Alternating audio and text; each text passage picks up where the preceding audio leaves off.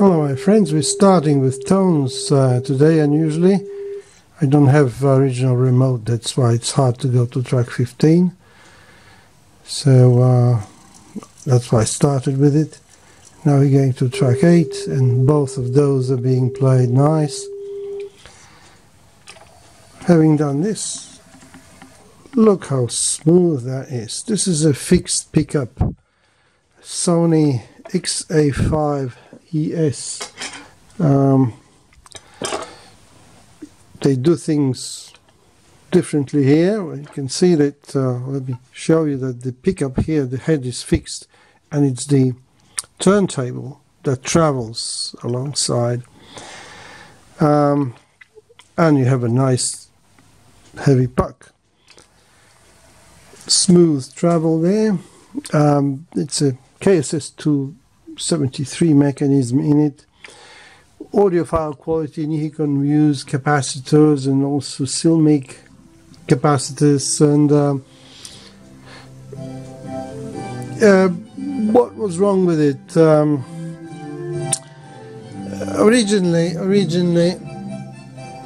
it had a strong burning smell, and I looked in there, and one of those regulators, and you can see nice copper. There's plenty of regulators, by the way. 1, 2, 3, 4, 5, 6 or 7, I see, maybe 8.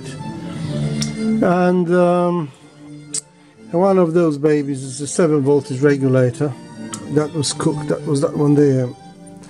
And so I thought, oh, that's an easy fix. I put it in and nothing has changed. So I opened it up and then looked here and there, and couldn't find anything.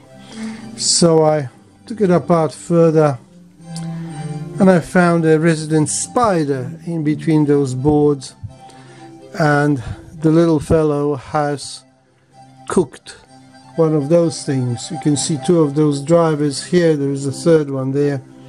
That was badly cooked. You can see it. So after replacing that, the player now works fine.